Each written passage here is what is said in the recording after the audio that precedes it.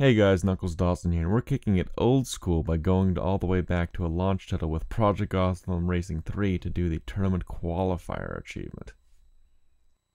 Now, in order to unlock this, what you're going to need to do is you're going to need to qualify for a tournament and play in the first elimination round. And today I'm going to show you how to get a lap time underneath the qualification bar for the American Muscle Tournament, which actually ends on Wednesday at about 5 a.m. Now, the thing to keep in mind is that since my lap time is seated at 10th, there are another 54 spots available for you guys if you follow my techniques and score underneath the qualification bar. In order to do that, though, you're going to have to manage the fact that this is a manual transmission qualification round, but since it's a rolling start, you only really have to alternate between 3rd, 4th, and 5th gear. And away we go with a rolling start. Now, this is going to be slower than your other lap times because the rolling start doesn't have full speed, but you can still get underneath the current qualification bar with it. And here on the first turn, we're going to downshift to 4th and then take it at about 84 miles per hour. Turn 2 has you downshift to 3rd and not take it as wide as I do here.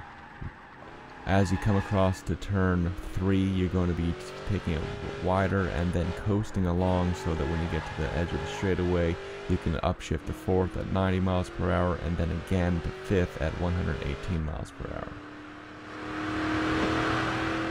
For the next turn, you're going to want to downshift to 4th and brake before you start turning so that when you take it, you actually can get through the chicane at about 90 or so miles per hour and just full on punch it onto the end here. And for this final turn, you're going to want to downshift to 3rd and take it at about 65 miles per hour and hit that checkpoint at around 54 seconds.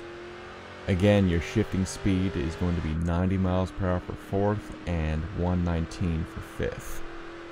And on this rolling start lap, I get 112.95, which breaks the qualification bar.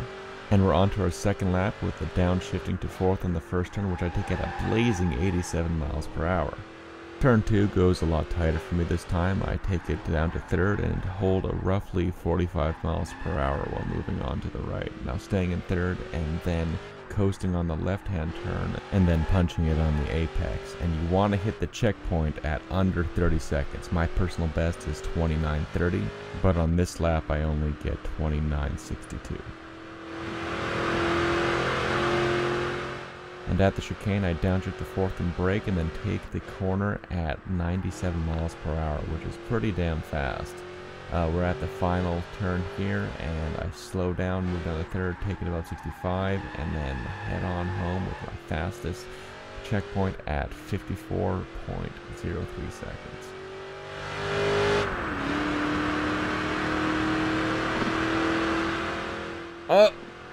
Can he do it? Can he do it? Oh yeah! There we go, new best time for me, 1:10.43, beating the other one by 0.13 of a second. So I'm just going to fast forward here to when I actually pause the game and submit the qualifying time. And since it's not that much of a improvement, I'm not going to go up in my seating, but hey, 10th out of 64 ain't bad. Hopefully you can use these tips and tricks to get yourself in before the deadline tomorrow.